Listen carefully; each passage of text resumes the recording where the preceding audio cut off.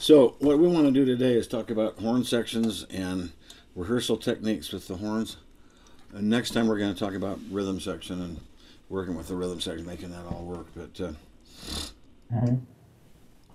things for the horns. Now, did you? This would change maybe how we handle things. Did you have a chance to read in like chapter 2, 3, 4, 5, right in there? Let's see. I was finishing up the 20 and 21, and I have, let's see, and then I was looking at. So I've read them in the past, but I haven't read them recently. The first couple of Okay. numbers. Yeah. Okay. Well, I started out like, okay, here's a chapter on sax, here's a chapter on trombone, here's a chapter on trumpet, and then I realized, no, I think it's going to be better if I change this so that we take care of general topics that apply to all the horns, Yeah. and then some specific topics. But um, one of the things it goes without saying, we don't really need to talk about this, but you need to teach tone production. Even in the jazz band, you got to teach tone production, which means Yeah. what? Basic embouchure, breath support, oral cavity, Hmm. and using air. I find that very few people in the schools use much air. I mean, even in synthesis, I have to press them for this at first, and then after a while, they kind of get more used to it. It's like, you you know, this piece of metal right here eats air for breakfast, lunch, and dinner. And you people are starving the poor things to death. Feed it some air, Yeah. and then I you know, and playing with a little air, and then playing with a lot of air. You've heard me playing in the last minute or two, and you know that I'm putting a lot of air through the horn. Right. Definitely. But the first problem is getting the kids to play with enough air. And then look at the third big horn problem: percussiveness. Yeah. We were just talking about that. We just talked about that. The fourth big horn problem: decay in all the wrong places. And see, if you're going ba, and then I cut with the tongue, decay is in a bad place. Hmm. And if I'm playing, and you know how a person handles a long note really reflects a lot about where their maturity is as a musician. And I think in the church, maybe we get a little bit of. When I taught, when I was a branch president of the MTC for 4 years, and I started seeing this at that point. It's like, okay, I think actually we breed this into everybody because we say, because I have been given much, I too must give. Be that, well, what about that long note, Nobody goes, I too must give, been I. Right. But how you handle that long note has a lot to do with your maturity as a musician. And if you just let it die out like that and it's decaying, there should be no decay on that note until right on the end of the note. I too must give. Right on the end of the note, give. There's a little roundness. I'm talking classically now. There's a Yeah. little roundness that comes on the end, but it first goes up before it goes down. Hmm. And how you handle this long, I'm always bugging my band about this. And you'd think, well, these are pretty strong musicians. They should be. Well, I have to push them for it, believe me. Yeah. I've been known to say to my trumpet section, folks, until further notice, there is no such thing as a decay. I don't want to hear any decay, no diminuendo, nothing that tapers the note, no decay anywhere. If I need it somewhere, I'll tell you. Yeah. Because trumpet players are notorious for this. I don't know. Maybe it's part of saving chops. It's like I don't really believe that because it's the air that saves your chops. You want to have more chops endurance on a brass instrument. You keep your air under it so the air is doing the work instead of your mouth has to do the work. Yep. Absolutely. Absolutely. So anyway, that's what that's about. And then an effective tone production on some exercise. I have this on a YouTube video, but unfortunately, I think my video camera kind of compressed. The sound got louder, and so it compressed it down a little bit. And you just don't hear the stark difference that I heard in the room when you look at the video. But Yeah. I did have the band do this, and this is what I have them do. It's like, okay, band, we got this. Ba ba bow, bop, bop, bo bop, something like that. All right, let's blow that with airstream.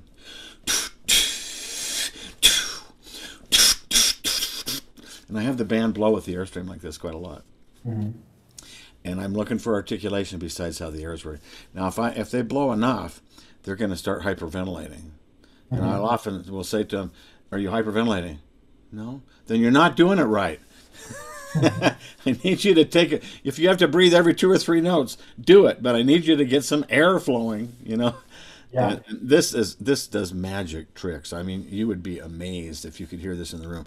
You can find it on the video, but it's not as stark, like I say. But Okay. it's like we have the band blow with the airstream. And am I getting tongue cut-offs? And is the pressure constant? I can do a lot of stuff like that with the band with blowing with the Yeah. airstream. And I'll have them do that. Well, actually, I'm sorry, I skipped a step. First, I have them play it. It usually sounds kind of wimpy. It's usually a little out of tune. It usually has not really solid articulations. I mean, it's just kind of weak.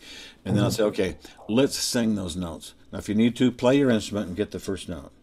Ba, ba. Okay, ready? Here we go. We're going to sing the thing. And I'm ba ba bow, ba ba bo da da, and we'll actually sing the pitches. Mm-hmm. And I'll say, okay, great, but we're sharp on the top note. Fix the pitch. Ba ba ba ba. No, ba ba. and if there's pitch problems, so I want them to sing it in tune because that's part of it. But I'll work on that to get him to sing it. Then I'll say, okay, now let's do the pitches, but with the airstream.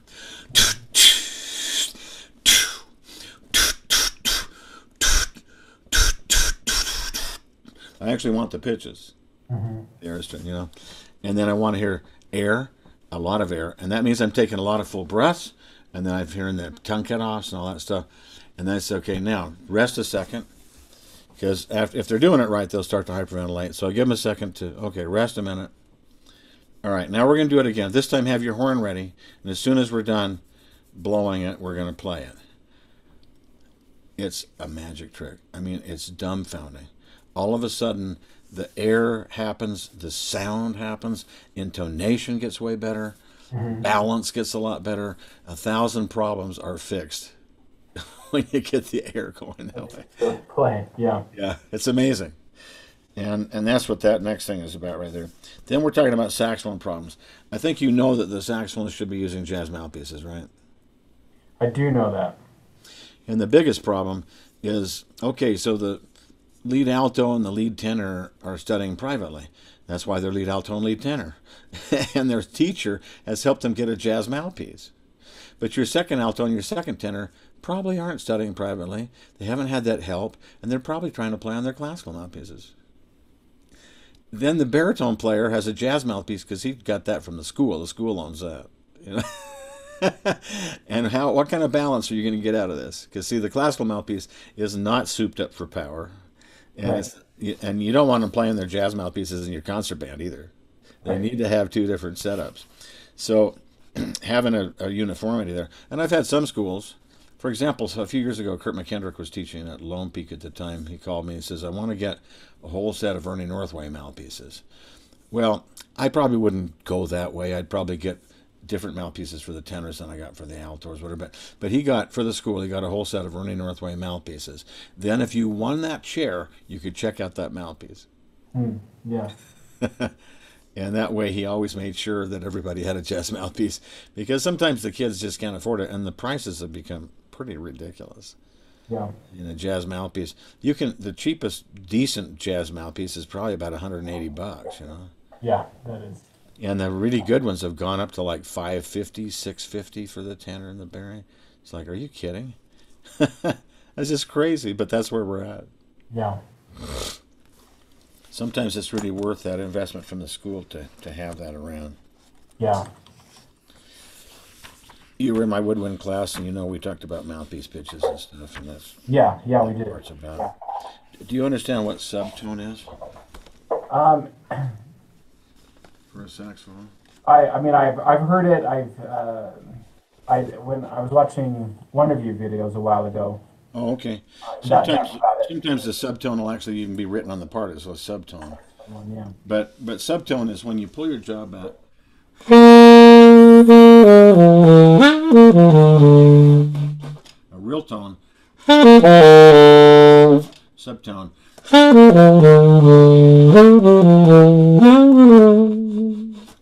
And it's kind of common in old styles to play with subtone. It's also kind of common in straight ahead jazz styles to play with subtone from about G on down. So you're playing not subtone up here.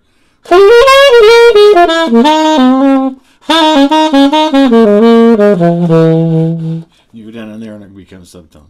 Yeah. Okay. That's really common. It comes from pulling your jaw back a little bit and then slightly loosening. And you do have to kind of practice it to get that feel. The mouthpieces like the one I'm playing, for example, are made to get that laser edge sound. You know, they have a certain configuration in the bore that helps to speed up the air and cause it to sizzle a little bit more. And, you know, that's okay for a solo sound. But in your section, that can get in the way because I tell my section sometimes, how can you blend 5 laser beams? They just don't blend properly. And you gotta warm it up. Take the edge out of your sound. Open up your oral cavity. Darken it up. Take the edge off your sound a little bit. Warm it up because a more blunt sound is going to balance and blend across the section a lot better. So that's what that's about. And then trombones. You know that trombones should be. Before I leave saxophone, do you have any other thoughts, questions, or anything about saxophone? I should say this. This isn't in the book, or maybe it is somewhere. But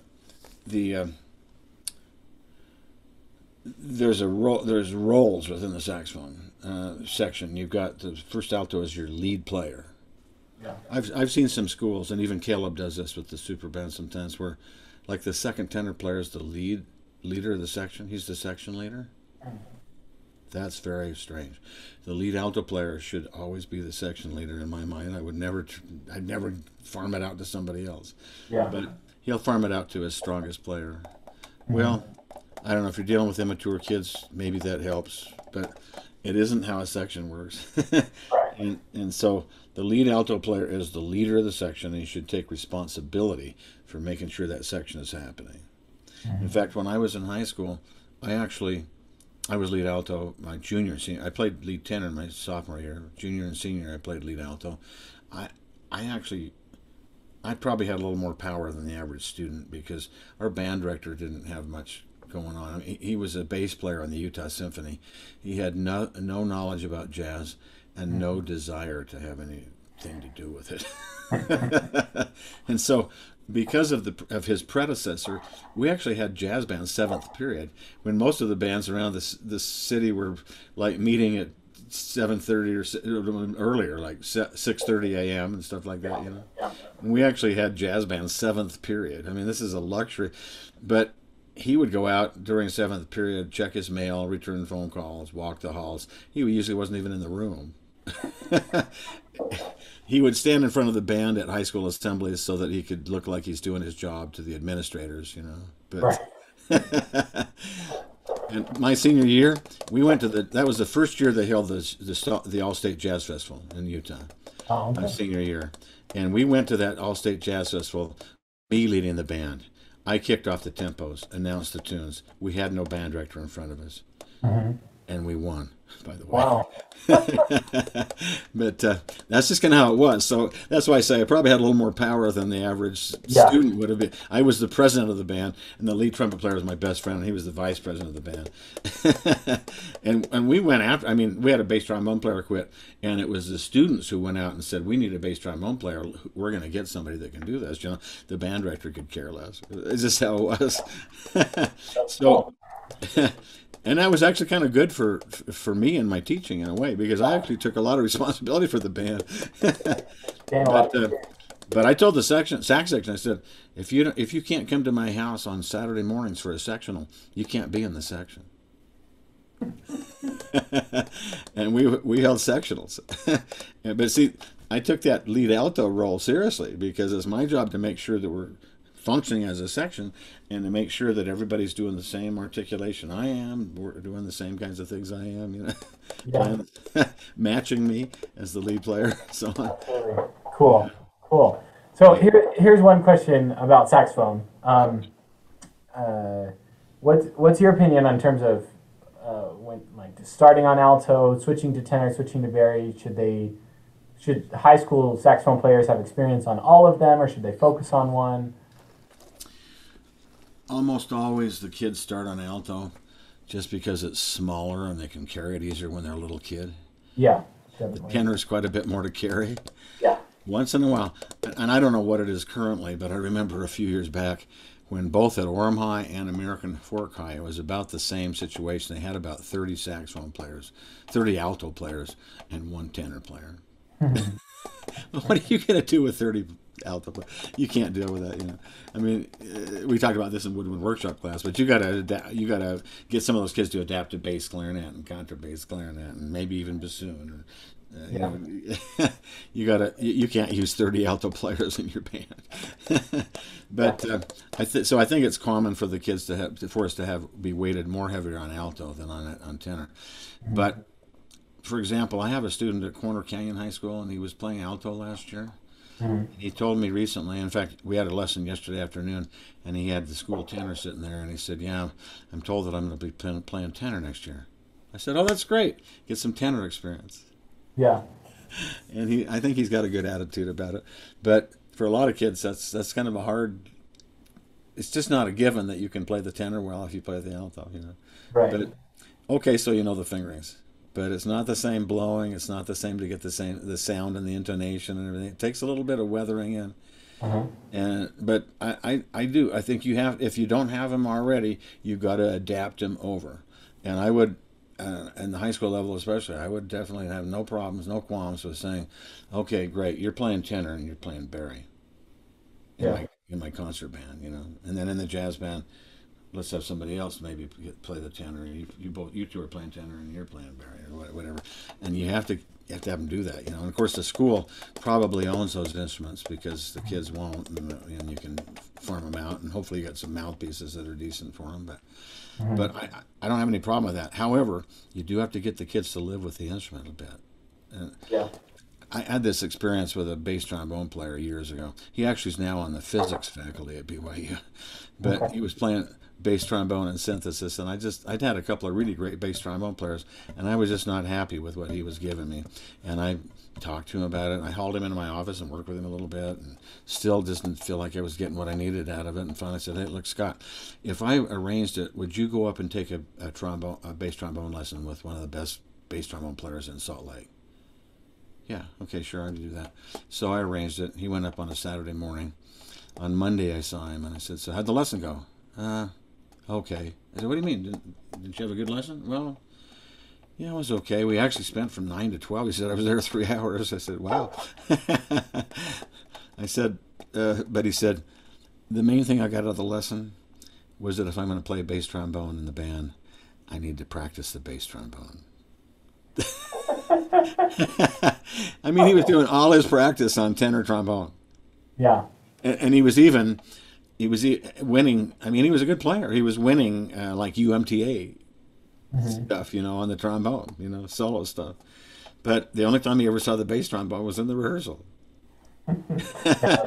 Well, it wasn't working. And I've said that same kind of thing. I've told that story, and then to a bari player, when I have to adapt somebody to bari, it's like, okay, you can't just practice alto and then play bari in the band. I need you to practice the bari regularly. So you have to get them doing that. But it is a problem because we usually really are alto heavy. Yeah. But it's a good experience for the kids, and I don't have any problem with getting them adapted over. It almost seems like I told you my story, but I got an alto, when I was in the ninth grade, started playing in the jazz band, Hmm. and I'd heard the high school jazz band at the Fathers and Sons night at the junior high. They came over and played and it's like, I was thrilled by it. I just wanted so bad to play in that varsity jazz band. Hmm. So I practiced really hard, I thought, all summer, and alto. And then I got over to the school, and they said, "Oh, you're a sophomore. You can't play in the varsity jazz band." What? Yeah, put your name on this list for the junior varsity tryouts. So I put my name on there, and it was about a week away. Anyway, we weren't there yet. A day or two later, when the band director caught me in the hall, and he said, "My first tenor player quit in the varsity jazz band. Would you be interested in auditioning for it?" "Yeah, I'd love to." He said, "You do play tenor, don't you?" "Sure." Sure. I've never even ever touched one. But I said, "But I don't have one of my own." He said, "Well, you can check one out from the school. So come in after school, pick up the tenor, take it home overnight, come back tomorrow morning and play for me. We'll see if we can put you in the band." So I went after school, got the tenor, but I missed my first bus, so I was waiting for my second bus, And so I took it out and started playing around with it in the band room. And I started playing stuff that I'd been playing on the alto all summer. And I didn't. He was in his office, but he had the door closed, and it never even occurred to me that he could hear me. But I was just playing around out there, and then getting ready, waiting around for my second bus when he came out of the band room and he said, "You're in." That's great. So I played tenor that first year. I'm really grateful I had that experience, actually. Yeah, very cool. Yeah. And I mean, really, to do anything professionally these days, you almost have to be able to play alto, tenor, and at least in soprano, baritone, possibly. Hmm. Yeah, that makes sense. Yeah. So I don't think it's bad for the kids to get that experience. Yeah. And some of them will start to say, "I love the tenor," and they'll start to specialize in tenor. That's a good thing. Right. Yeah. So Uh, the, on the flip side, if I have like a freshman come in who has decided that they prefer tenor, is there any reason, if they want to move on to the college level or keep playing, is there any reason to say no? You got to make sure you have some experience with alto too, or if they just stick on tenor, is that going to work? we actually do that at the college level where they come in as a tenor player, and it's like, the most important classical literature is alto. You've got to get some alto experience, and we'll push them to do that there. But I don't think you need to do that in the high school, really. Okay. Yeah. Okay. That makes sense. That's kind of what I thought, but I just Yeah, obviously you have a little bit more informed perspective than I do. So. yeah. The other roles, of course, your lead tenor player tends to be your primary band solo. I mean, he usually gets more solos than anybody else in the band. There's just a lot of solos are written on first tenor, so you want your guy that can improvise, or at least has some good potential there to be on your first tenor chair. Yeah. The second alto, I want somebody that can play strong though, because I want him to push the lead alto. I want him to. I have this. I kind of developed this ability where if I close my eyes and listen to a section, I can say, "There's a hole right there where the second alto is supposed to be. Or there's a hole where the second tenor should be." I need sound here. And your second tenor part is probably the hardest part in the whole section. You need a pretty good player to play it. I mean, it's kind of the garbage part. You get all the garbage notes, which means that it's popping around all over the place, and sometimes it goes kind of extreme on the low side and stuff. Which, by the way, I wouldn't want my second tenor player to play subtone down there. If they're playing solos, okay, you can use subtone. But if he's playing in a section and he's got low stuff, it's not going to be heard in a section. If he subtones, it's not going to balance the section. Yeah, that makes sense. So I don't want him subtoning. The Barry player, I want somebody with a lot of beef on that chair. I often tell him, if you ever play too loud, I'll let you know. Yeah. Give me all you got, And once in a while, I said, okay, that's enough. But not very often. It's the same with the bass trombone, I'll let you know if I need any less ever. Just blow. I used to do a lot of bass clarinet. I'm actually going to play bass clarinet on a recording session in a week. Okay. I got my bass clarinet out here. Yeah. But I did a lot of bass clarinet, and I played under people like Lucas Foss and Robert Shaw, Sergio Commissione, some of the great conductors. And I always played strong. And it was, if anybody wanted less, they go, I say, great, no problem. And I just hated to have, I'd much rather be in that situation than having somebody saying, "Come on, man, come on. Some kind of wimp. I need, and behind my back, cat can't play at all, I really need some sound on that instrument." Yeah, you don't want to be there. That makes sense. I always played strong, and then I figured if they didn't want me so much. But when you're playing low, it's harder to play too loud. Hmm. Yeah, definitely. Yeah, and you want a lot of bottom on your band. So anyway, yeah, that's kind of some of the roles in the sax section. There's a lot more information in the book and the videos about that. But and the one-on-one section technique works for saxophones, trumpets, trombones. Did you watch the video with that, The one-on-one section or technique. have you ever seen me do it? The one-on-one. Do you mean In other like words, no? let's say we've got a sax solo, and we Hmm. play, and I've got a video that does this with the Okay. synthesis section, so you kind of get a feel for this. But I'll say, and I think it says one-on-one technique on the video, but it's a really good technique. Have section player play with the second alto. Okay, scale of 1 to 10. How well are we together? Are we Hmm. rhythmically together? Are we articulating the same together? Are we accenting the same places together? Are we Hmm. in tune together? You know, everything about it. You want everything about it to be together, because Yeah. that's what it means to be a section player and follow your lead player. Is you try to match your lead player in every way. Then I have the lead alto player play with the first tenor. How are we? Okay, you sound like a shadow. You got to drive a little bit more. You're out of tune on that part. You're not playing your dots as short as the lead alto, or you're not playing as crisp as the lead alto, or whatever. And then okay, lead alto and second tenor. Oh yeah, this often has octaves. Yeah, you're not in tune on those octaves. Let's tune those octaves up. And Yeah. Okay. sometimes the Barry does have octaves too. So one way of writing for the saxes is to have the Barry play exactly the same notes as the lead alto, which puts him down an octave. Yeah. Okay. But sometimes the Barry's playing lower roots and stuff, and the second tenor sometimes gets that octave to the lead alto. So that's got to be in tune if it's ever going to work. Yeah. And then I'll have the lead alto play with the baritone sax, and you find out where the little discrepancies are, and you get everybody gravitating to the lead alto. You say, okay, now let's try it together, and it's like a magic trick again. It's amazing how much better the section sounds, how much more of a team. It's so much better than when every man for himself. Yeah. Yeah, Yeah. and that's the same lead trumpet with second trumpet, lead trumpet with third trumpet, lead trumpet with fourth trumpet. And if there's a fifth, lead trumpet with fifth. And same in the trombone. Yeah, that's a really great section, problem solving issue in the section. Now, trombones, the biggest issue there is horns.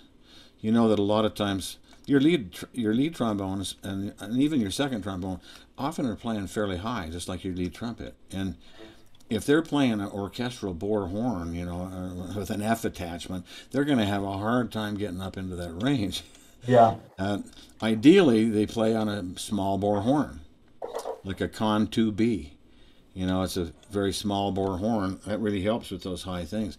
But most kids don't have the bread to have two trombones, and so they have most of them have a more of an orchestral trombone. This is another very good thing for a school to think about if you're buying instruments for your school, is to have a couple of small bore trombones that you can check out if you need to your top two trombone players. Yeah. I think on the third part, and if you have 5 parts, the fourth part, I think the third and fourth parts can use a F attachment and a larger bore. It works out pretty well. And of course, your bass trombone, you really need a real bass trombone to play the bass trombone part, not trying to be playing that on an F attachment. Yeah. Yeah. Absolutely. So it's tricky to get that. And there's a similar thing there that your lead trombone player is like the leader of the section. Everybody should gravitate to him. The second trombone player is often the most featured soloist in the trombone section. However, the lead trombone player can get solos too. It's rare to see solos on the third part or the bass trombone part. Hmm. And then you got your bass trombone that needs to put that bottom on, just like the baritone sax in the sax section. And of course, he's going to have a much larger bore horn. In the book, I have a lot of stuff on mouthpieces. Those are in a lot of that's with a lot of consultation with professional players and what they really would recommend. What the gear is that they should play. And this is particularly important in the trumpet section when you've got guys that have to play high. Yeah. Like Yeah. they're trying to play on a mouthpiece that's way too. There's got a big cup and a big bore. And there's no way they're going to get those high notes and last very long. Yeah. But the real lead trumpet players have a lead mouthpiece. It's got a shallow bore. A shallow cup, and it's a narrower bore, and they can they can get up higher easier, so they can last longer. And there's a lot of stuff on an appendix. I think it's Appendix B or one of those. I think it's Appendix B. Yeah, Appendix B. Yeah, I just put there. Yeah, there's a lot of information there that can be helpful on lead mouthpieces. Those poor trumpet players, I mean, it's rare that they're confined to a high C or a D.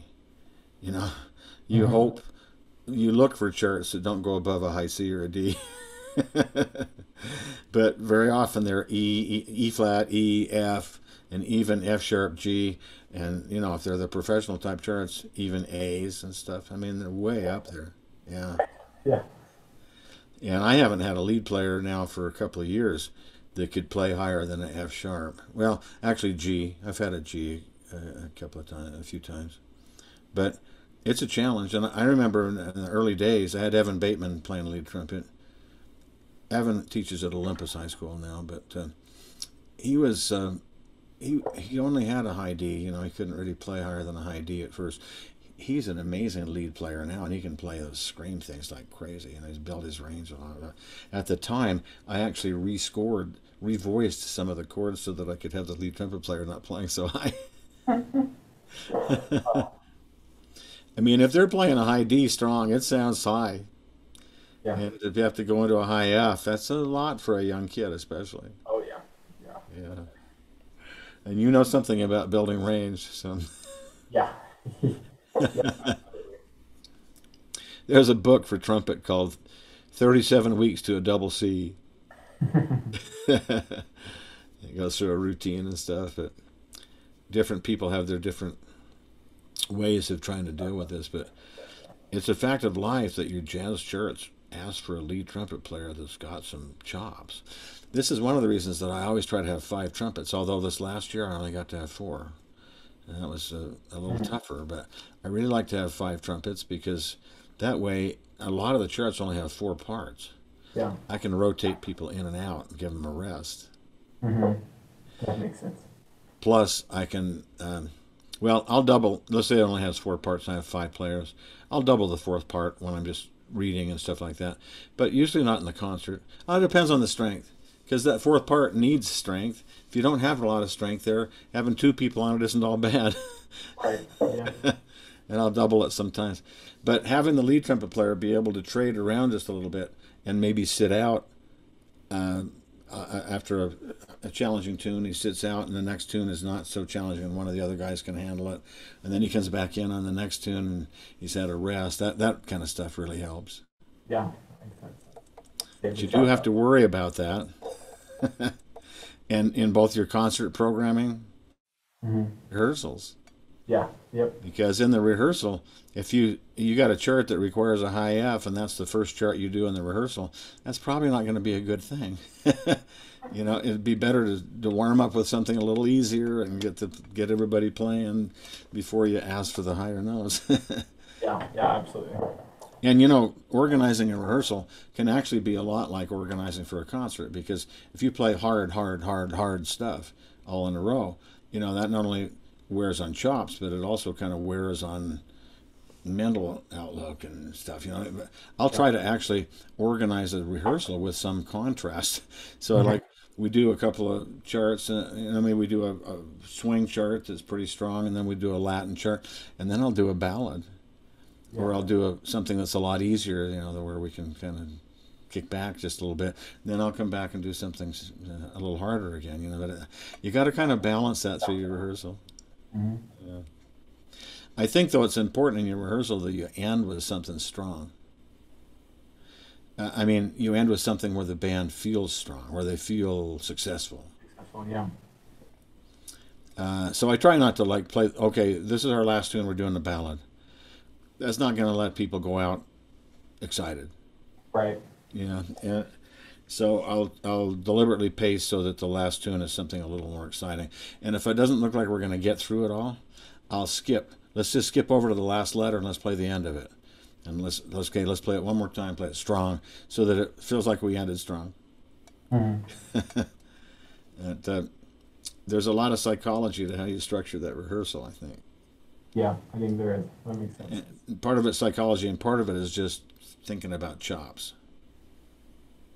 Yeah. How you're gonna give the appropriate amount of rest. Appropriate amount of rest. It's hard because these are demanding things for both your lead trumpet, to a little lesser extent, but your lead trombone can be playing fairly high too. Yeah. Yeah. And so can your second trumpet and your second trombone. Yeah. Yeah. Depending on the chart, absolutely. Yeah. If you're really smart, you look for the materials that feature your strengths and that don't require a showing of your weaknesses. Right. You know what I mean? You know who were the master at that? Good one. Where are you from? Were you from Utah? Yeah, yeah, I'm from Cache Valley area Okay. where I'm teaching now. Uh, it's just too long ago anyway. But Woods Cross High School used to be like the top band in the state. I mean, 10 years in a row they won the state jazz festival. Mm-hmm. And it was because of a guy there named Steve Richens. Okay. Unfortunately, he left and went to Viewmont High School and became an assistant principal. But unfortunately, even more so, he got liver cancer and died at age 52. Oh no. But he had an uncanny ability to program to feature the strengths of the band.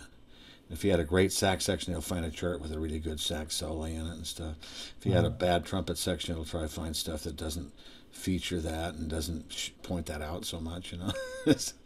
etc. And he'd go after his best soloist, and he just had the ability to do that. Do you know Todd Campbell? Yeah. He teaches at Woodcross now. Mm-hmm. He was in that band with Steve Richens as Oh a really? student. Okay. Yeah, Yeah.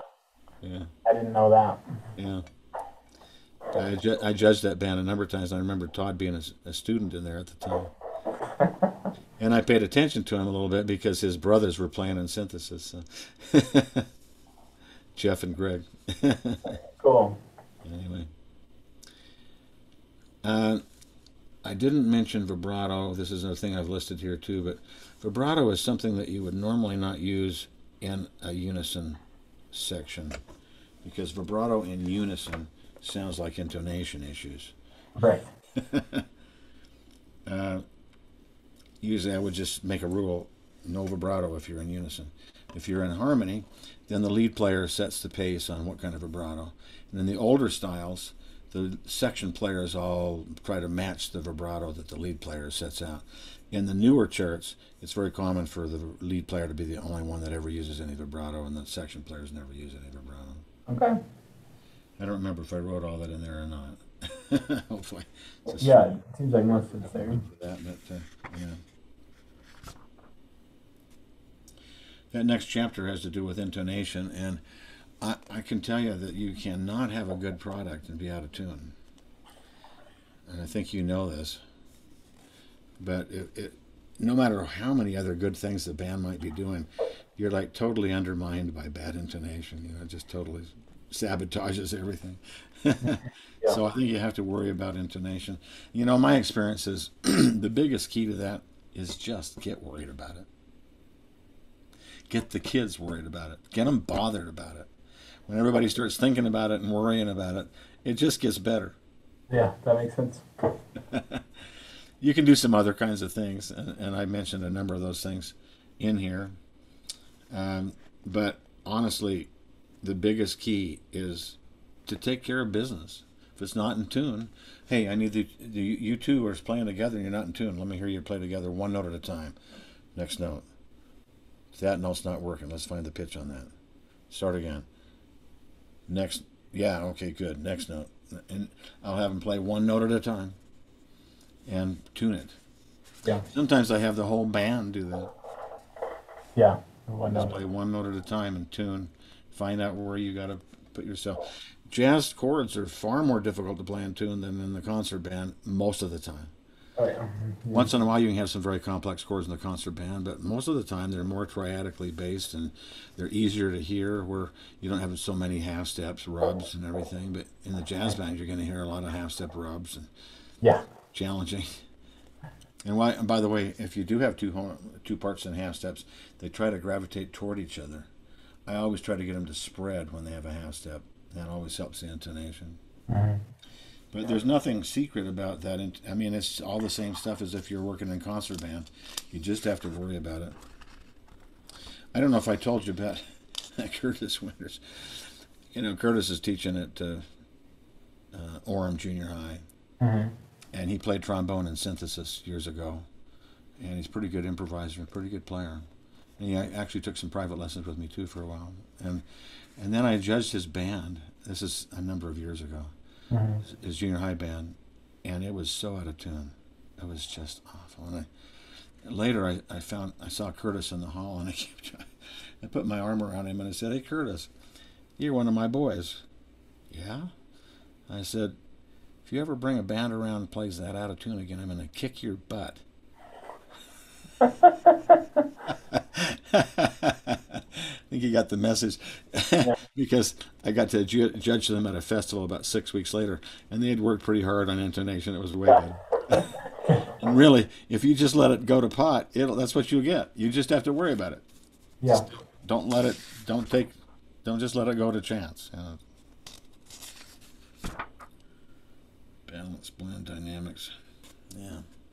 So much of balance and blend is intonation, actually. The more you get everybody playing in tune, the more the balance and the blend starts to work in the section. Everything connects. Yeah.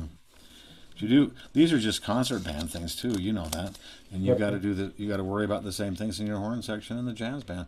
Do they have good tone production? Are they playing in tune? Do they balance with each other? I don't have enough fourth trumpet. I need a lot more fourth trumpet. You're always. I drive like that. Yeah. No, I need more. Get your bell up. Put your bell down like that. I'm never going to hear you. Put your bell up. Point it right out at me. And I'll be after him. That's another issue in the brass section is lazy people that put their horn down. And there's no point where you point your horn makes a really big difference. Yeah. Yeah. It really does. It really does. So do you have them point over the stand?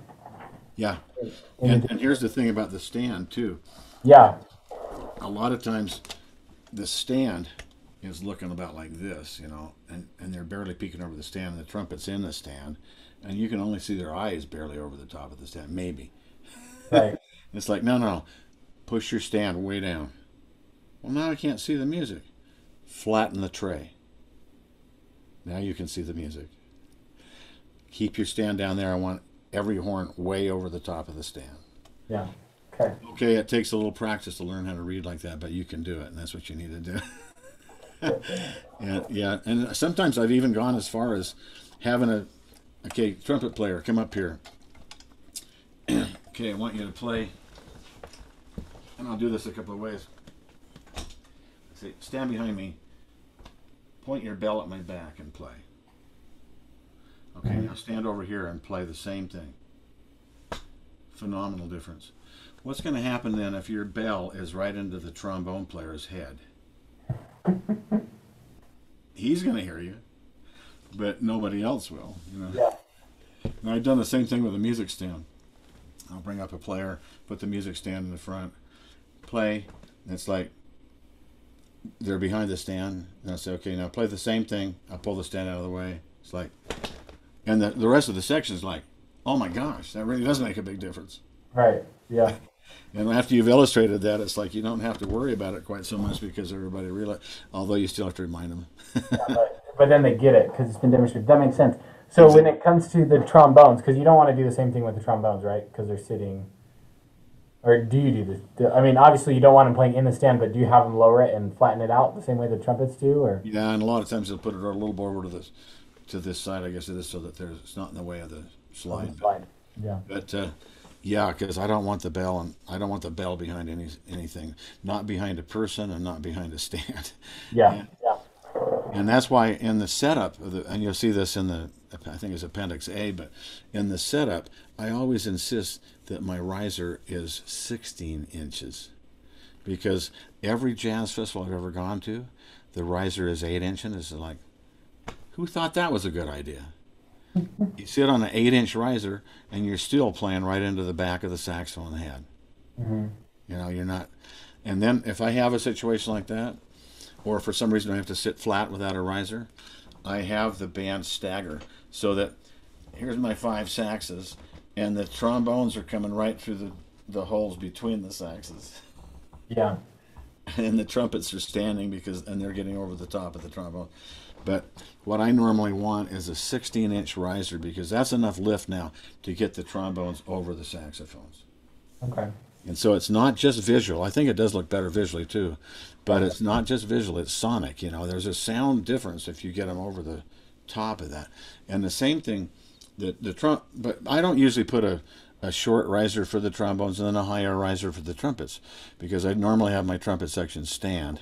Yeah. And so I put the same level of riser for the trombones and the trumpets. The difference is the trombones are sitting on it and the trumpets are standing on it.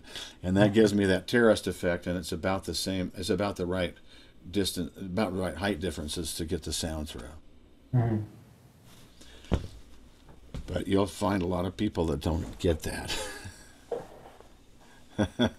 Yeah. You go to another school for your region jazz festival, and there's a stupid 8-inch riser. So, no, I want to, it's too late. Yeah, I've been wanting to get some risers for our school. We don't currently have any. Yeah. Um, Well, if not, then I would, like I say, stagger. Put your trombones in between the saxes. Yeah. yeah, we can. Make sure that you've got a clear shot to get their sound out without being behind a saxophone. Right. Uh, and for some reason, that just brought up another thought in my mind. I've seen this happen. You got the band set up, and here's the rhythm section over on this side. It's backwards for you, what I'm doing here. So, rhythm section's over on this side. Mm-hmm. And in my mind, whenever you have an improvised solo, that soloist has to come up and be in the rhythm section because now it's not a big band anymore; it's a combo. Yeah. Suddenly the rhythm section is functioning more like they would in a combo with the soloist, and they're trying to hear and work with the soloist, like a combo would. And they need to come up and be in with the rhythm section. But I've so often seen this set up where they've got a mic on the opposite side of the band. And like this kid comes out of the trumpet section and he stands on the opposite side of the band in the mic from the rhythm section. They can't hear him. He can't hear them. I mean, it's ridiculous. It's like, what are you doing? Come over with the rhythm section. Okay, yeah, that makes sense. That makes sense. Yeah. So setup things do make a difference. Mm-hmm. And I always try to set up the rhythm section so that the drummer's in front of the trumpet section. He's actually going to be fairly parallel to the trombone section, probably. Okay. I want him to be where he can hear trumpets, because your trumpet section and your drummer have to be joined at the hip and work really together a lot. Your drummer's going to be punching those figures and setting up those figures for your trumpet section. He needs to be able to hear them. Some years ago, I had a lead trumpet player in synthesis that would not hold a sectional unless the drummer would be there. I want the drummer at my sectionals, and they would work together, which is a good thing, actually. It's harder to pull that off. Right. Yeah, but I can see how that'd be valuable. Cool. Yeah. And so I want the drummer to be forward.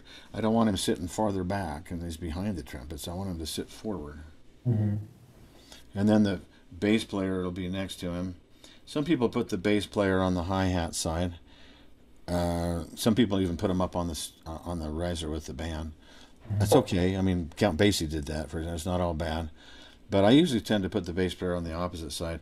Now he's by the ride cymbal. They can really try to line up those quarter notes. And the piano player is just right there, the lid open, and we've got the bass player works so much with the drums, but he also works so much with the piano, harmonically and rhythmically with the drums, and having that bass player there makes more sense to me. But anyway, and then I have the guitar player next to the piano, so there's some eye contact and stuff. We can talk about rhythm section next week, but Okay. there needs to be eye contact, and sometimes I've seen like the guitar player's back behind the drums, and here's the piano, and there's no way they have any communication with each other.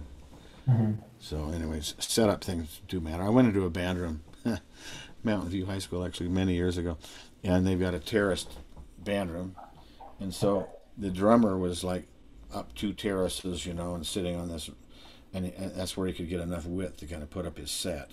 Yeah. Well, there wasn't any more room on that, so the bass player was like another 1 or 2 behind him, Hmm. and then the piano was pushed up against the wall at the front of the room. So it was an upright piano, and the back of it was pushed up against the wall. Yeah. And then the guitar player was kind of over in left field, and it's like, there's no way that rhythm section is ever going to work together. Yeah. You have to be able to see each other and feel each other and hear each other. Yeah. Yeah. Anyway, these seem like small issues, but they actually end up being fairly important issues. That makes sense. And so similarly, it's most common to set your bass trombone player and your baritone sax on the same side of the band, where they can work together because they have a lot of stuff together. Hmm. They need to be able to hear each other. Um, Most people set them up on the right side of the band, and then the bass would be on the left side. But they have to work with the bass too. I used to always set up the band with the bass trombone and the baritone sax next to the rhythm section, so Hmm. they could work with the bass, and I like that actually. But we got into so many troubles when we were touring overseas, and the stage was so small that I couldn't get my lead tenor out to come over with the rhythm section. Hmm. You'd have so many solos that I finally threw in the town. Said, "Okay, lead tenor sit next to the rhythm section. We put Yeah. the Barry on the other side. Therefore, the bass trombone's going to be on the other side too." That makes sense. Usually, it's better if your soloists are near your rhythm section if They possible. don't have to move as far. Yeah, when it's I all. like my soloists to come out front, but sometimes certain kind, especially the dance gigs we do, the solos are short. You don't have time to get out and back. They need to be near the rhythm section. So.